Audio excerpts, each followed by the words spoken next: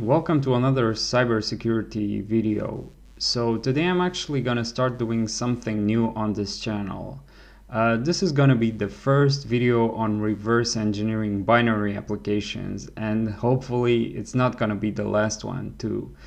So what we're actually gonna do is to take a binary from crackmes.1, which is one of the largest repositories, if not the largest repositories of binary applications to be reversed. So they've been written with the purpose of being reversed, and crackmes.1 has started actually a couple of months ago, but they have the database from crackmes.de, which was the largest repository of binaries, which I'm not sure for what reason it has been closed. So since crackmes.de was closed, a couple of websites popped up with the same database to probably ensure continuity of this thing. So crackmes.1, aside of the binaries that were on crackmes.de, they also have new binaries which are probably posted on a regular basis.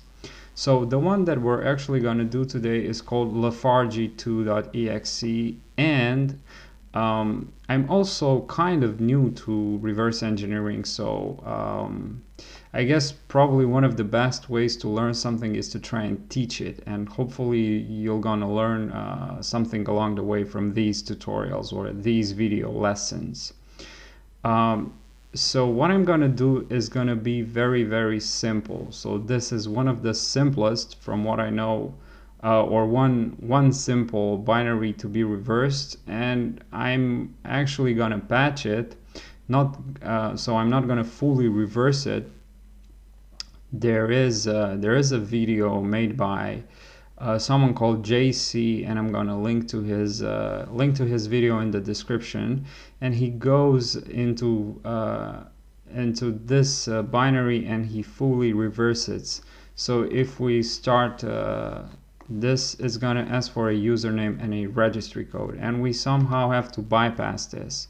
So let's say the username Daniel and the register code password 10. And if I hit on check it, it says nope, that's not it, try again. Now let's make sure we remember this output. So I have to kind of get the output for the success message, and that means finding the registry or the registration code, the correct registration code, or I assume the registration code is based on the username, but I'm not really sure. We'll see. So what I'm gonna do here is I'm gonna patch it, and there are a couple of ways to do it. I think I'm going to look only into two. But for the complete walkthrough and for the fully reverse of this, I would actually invite you to watch JC's video, which he goes step by step into creating a keygen for this Lafarge2.exe. So before we get started, I'm gonna make a couple of assumptions. The first assumption is that you know C programming language, because I guess it's quite important. C, C++, all the flavors. That's really important to know in reverse engineering. I'm also going to assume that you are familiar and you know the basics of Ollie debug and IDA-Pro. Today we're not going to work with IDA-Pro, but we're probably going to do it in subsequent lessons or video demonstrations. What we're going to do today is simply reverse this in Ollie debug. So another assumption, so three assumptions: C programming, Ollie debug, IDA-Pro, and other debuggers. That would be awesome if you know them. And you should also know some assembly language, because I'm not going to go through the basics here. maybe in some other tutorials, I don't know. So let's get this going, because this is easy and we have to move forward to something more difficult. So we're gonna start Ollie debug, and we're gonna drag our binary here. Okay, so remember that string that I told you to remember? It was nope, that's not it. So the pointer takes us to, so the EIP, when we start the program, extended instructions pointer, is at this address over here. And if we go a little bit down, there's something interesting over here. So we say username must have at least 4 characters. And we have here a str length, which probably checks if the username we provided has at least 4 characters. And we could look into the documentation for lstrlen on msdnmicrosoft.com, and for any other function for that matter.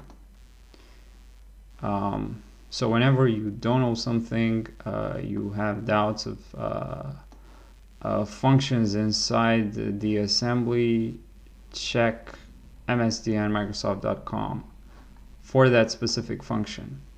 Okay, so moving down a little bit more,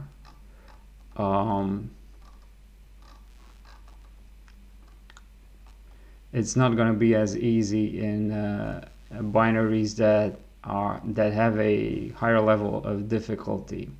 So remember, nope, that's not it, try again.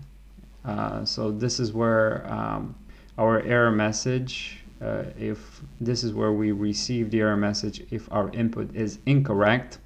And a little bit slightly above, we have the success message. Good boy, yep, that's the right code, go write a keygen. So we'd actually want to go to this one instead of going to this one. So if we look slightly above, we see here 2 strings, string 2 and string 1, and one of them is probably our input, our password, our registration code input. Let's see which one it is, and for that we'll set a breakpoint. Hit F2 to set a breakpoint on this call, and then we're gonna run the program, and it's gonna pop up over here down below, and we'll say Daniel and the password 10, and we'll click on check it, and when we click on check it, it's gonna reach the breakpoint and it's gonna stop here. So make sure you see that. And also it's gonna fill out either of string 2 or string 1 with our registration code, and the other one with the correct one. So we can click on check it, and as you can see, it stopped over here at our breakpoint, and we see string 1 is our input, and string 2 is our the correct one, the correct registration for the username that I provided. Because my assumption is that if you provide a different username, you'll get a different registration code. I'm not sure, but I don't know, maybe we'll get into that if we fully reverse this and we actually build a key generator in subsequent tutorials. Okay, so let's write this one down. Let's say, so click on it and Control C, let's paste it in Notepad.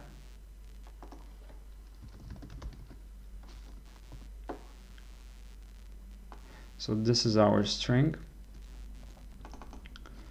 Okay. And I copied it to clipboard, and we'll reset the Ollie debug. Okay, and now I could execute Lafarge with the same username Daniel, and Control V for the password and click on check it. Yep, that's the right code. Go write a keygen. But let's say Daniel 1 with the same registration code. Check it. Nope, that's not it. So the registration code is most likely based on the username, is built on the username. Anyhow, so that's one way to do it, probably not the most efficient one. But the second one, if we go back to the place we were, to the memory address over here, what I thought of doing when I did this the first or the second time was to fill one of the instructions with NOPs, no operations. So instead of, like, for example, the first time I tried it, I thought, why not fill this string compare with NOPs so that it never executes. So instead of comparing the strings, it would actually don't execute anything. So we'll have a NOP, which means no operation. And let's do that. Obviously, it didn't work. So double click on it and say NOP, hit enter, and it filled it with a bunch of NOPs. And now if I execute the program, so click on run, and then Daniel, and let's say password 10, and check it.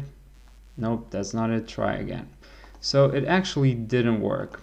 We're gonna reset this one more time, and now we're gonna look just a bit down below. So after it fills in with these after it fills in the strings and it does the string compare, the next operation is or EAX, and the next one is jump not 0. So if this one, if it'll take the jump, if EAX isn't the result of this operation is not 0, it'll take the jump to 401 to the 4, which is over here. So it's going to take the jump straight into the error message. But if it doesn't take the jump, it's going to go straight into the successful output. So it was then that I thought that why not fill this one with NOPs, so it actually does now jump not 0. After this one executes, it doesn't really matter if or EAX, because there's not going to be any jump, so it's simply going to go to the next instruction without taking any jump. So we're going to say NOP and hit enter, and at this point let's run it.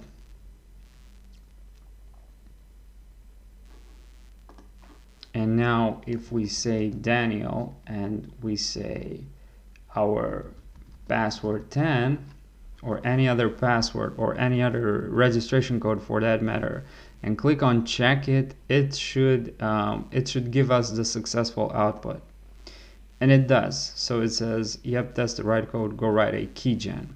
And now at this point we could simply copy to executable all modifications, copy all, and then over here in the window that just popped up, we'll say save file, and we'll say Lafarge2 patched. Okay, and save it. All right, and now we could simply just so let me close this, and at this point we could just run this. Let's say Daniel, and now provide any other password. We can say test. Yep, that's the right code. Test 2, that's the right code. So it never takes that jump. We could say that this one is patched, but that was the easy way to go through it. So maybe in future videos I'm gonna try to go to fully reversing this binary if no other binary catches my attention before that. But anyhow, do make sure to check the link in the description for JC's popular fully video in which he fully reverses this binary and creates a key generator for it.